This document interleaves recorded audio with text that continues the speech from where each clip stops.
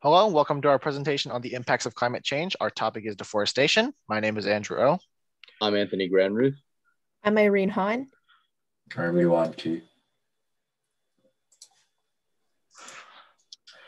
First of all, what exactly is deforestation? In simple terms, it's just the removal or destruction of forests to make land for other purposes or from some natural cause. For example, on the left, we have deforestation in the Amazon rainforest. And judging by how neat the deforestation is, it's likely caused by people cutting down the trees. And on the right, this is the aftermath of a wildfire in Germany in 2018. And as you can see, it didn't go too well for the trees. So this would be the destruction of a forest through natural causes, in this case, fire. All right, moving on. What exactly causes deforestation?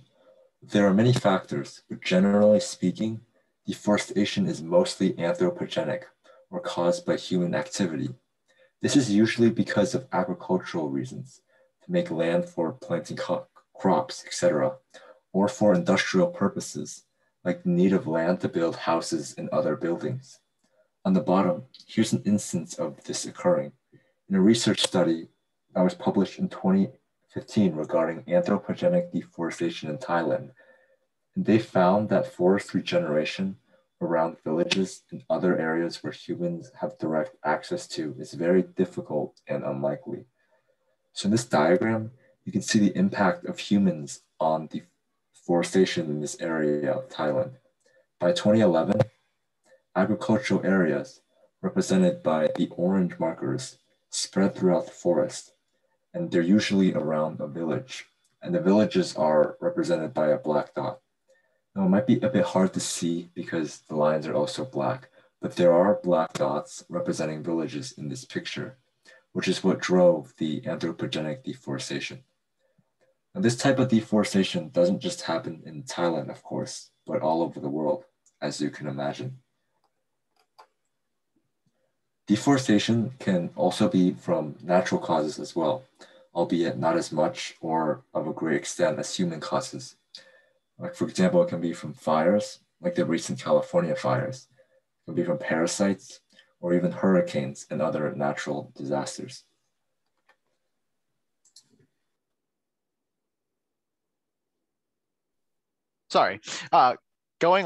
Moving on to deforestation and climate change.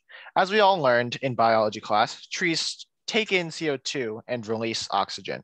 And when those trees are destroyed, or burned through through industrial reasons or other reasons, they release that CO2 back into the atmosphere.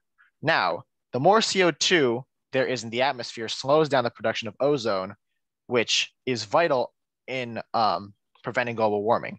And the more CO2 that's emitted, plus the less CO2 that's absorbed is global warming. And during a maple tree's first 25 years, it sequesters about 400 pounds of carbon dioxide, according to the US Energy Information Administration. And according to a case study called Forecasting Deforestation and Carbon Emissions in Tropical Developing Countries Facing Demographic Expansion, a case study in Madagascar by Ghislaine Villadent, and others, he researched the Andapa and Fort Dauphin II regions, and they noticed that the CO2 emissions from deforestation is exponential, not linear. Now, if you look at these graphs, at first you might think it's linear, but if you take a closer look, it's slightly exponential. And lastly, they also discovered that anthropogenic deforestation in tropical countries is responsible for a significant part of global carbon dioxide emissions in the atmosphere. Continuing on with deforestation and climate change, according to a research paper by Deborah Lawrence and Karen Vandekar titled Effects of Tropical Deforestation on Climate and Agriculture, deforestation can result not only in climate change, but also decreased quality of agriculture. The research paper draws the connection between deforestation and climate change by measuring the potential changes in things like rainfall, temperature, and agricultural production as a result of deforestation. Through extensive modeling, the researchers conclude that tropical deforestation on many scales influences local, regional, and even global climate. The research also shows the effects of deforestation on agriculture, modeling forest loss in the Amazon and its effects on the surrounding farming. It observed an inconsistency in seasonal rainfall distribution, frequency, and intensity that greatly reduced productivity of the crops. Another article titled Deforestation-Induced Climate Change, Effects of Spatial Scale by Patrick Longobardi observes the effect deforestation has on climate change through data modeling and simulation. In the process, it noted that a factor in climate fluctuations was soil carbon, which was majorly altered by deforestation. The impact of deforestation on soil carbon, though mostly negative, was not definite, as it depends on the latitude and amount of deforestation in a given area.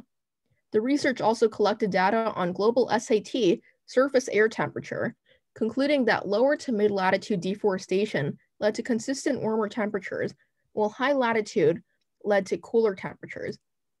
Another problem deforestation contributes greatly to is ocean acidification, as you can see with the picture to the right. With the lack of trees to absorb carbon dioxide, more CO2 will also enter the oceans, reacting with the seawater to create carbonic acid, which can be detrimental towards organisms like shellfish and coral, which depend on calcium carbonate to form their hard shells and skeletons. Another two examples you can see on the picture to the left, you can see an example of deforestation in Cambodia. Deforestation creates habitat loss, which can put certain species at risk, one being the Bengal florican, a large grassland bird and critically endangered species according to the Wildlife Conservation Society. Currently, the Cambodian government has established 6 protected areas totaling more than 310 kilometers squared for the species, but deforestation in unprotected regions still threaten the bird's survival. On the right, you can see the result of slash and burn agriculture in Sumatra, Indonesia, the practice of clearing trees to provide inexpensive farmland. Here, the land is being prepared for large-scale palm oil development.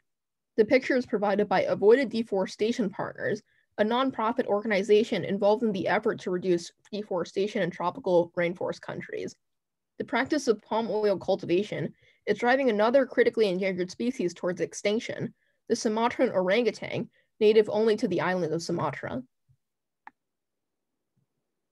This data is from research led by Noriko Hosunuma, which looked at 46 separate tropical and subtropical countries to find the driving factors of deforestation.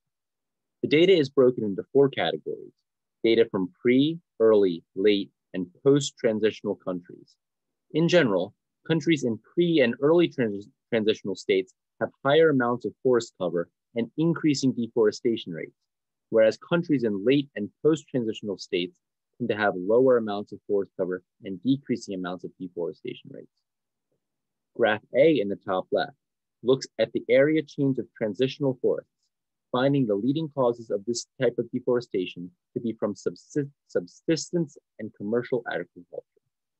Graph B in the top right looks at the average net forest area change from 2000 to 2010, which found that the majority of overall forest loss occurs in countries in an early transitional state. Graph C in the bottom left looks at permanently degraded areas of forests, which are most commonly caused by timber, logging, fuel wood, and charcoal cultivation. In summary, deforestation is the removal of forests, either anthropogenically by humans gathering resources or clearing more land to develop, or naturally from disasters like fires, hurricanes, and parasites.